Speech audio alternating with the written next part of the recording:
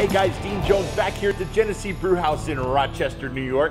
We are talking about our next installment of the Pilot Batch series, Grüngeist Pale Ale.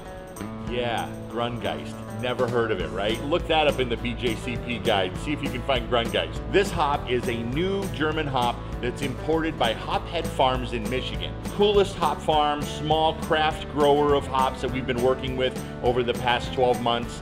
And they're also importers of German style hops and new German cultivars. So Grüngeist in German means green ghost, and these flavors really are ghostly.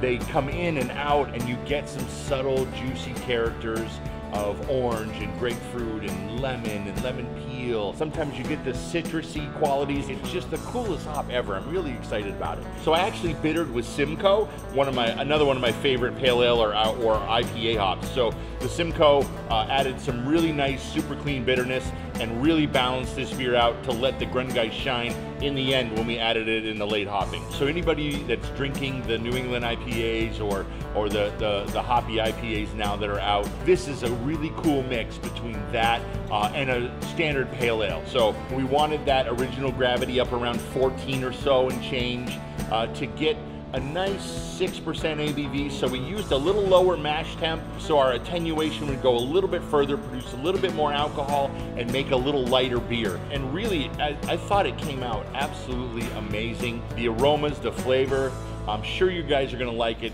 Crisp, clean, refreshing, with a new hop that's really unheard of in the US.